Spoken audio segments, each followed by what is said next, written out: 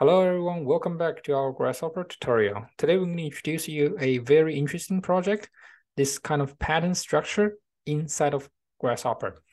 And I saw this channel yesterday. This dude, Terrence, he is so good with Python in Grasshopper. So his lectures are more for students with strong background in Python.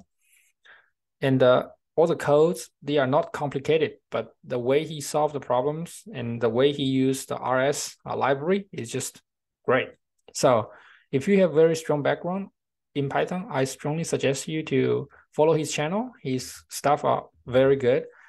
My channel are more for students with basic knowledge in Grasshopper. So today I'm going to just show you briefly how to use this in Grasshopper. And again, all the file that I created will be in the description and you can download it and try yourself. I'm not going to introduce you all the steps how to make this in Grasshopper, but rather I will introduce you the basic like workflow and you can play with it by yourself. So first I built this hexagonal shape and then I randomly assign each of those like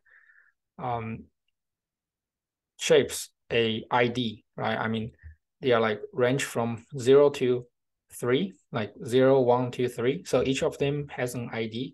And I use this ID for them to call different kind of patterns, right? We created different kind of patterns based on Terrence tutorial. There are this kind of pattern, and this kind of pattern, and also this kind of pattern, and also this kind of pattern. So there are 4 different kind of patterns.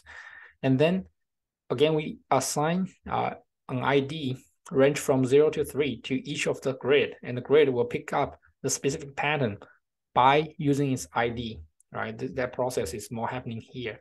And then we use this kind of like gradient to assign colors to each of the grid, okay? And also there are sort of curve attractors right here. We use those 2 curves to have different kind of color gradient for all of those cells. And of course, this kind of graph mapper can be used to change the diversity or the way of mapping in terms of the distance and the color assignment.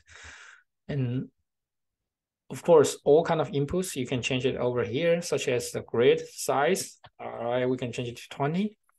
Also, you can play with the seeds, that the randomness of those assignment for specific type of pattern in the specific grid.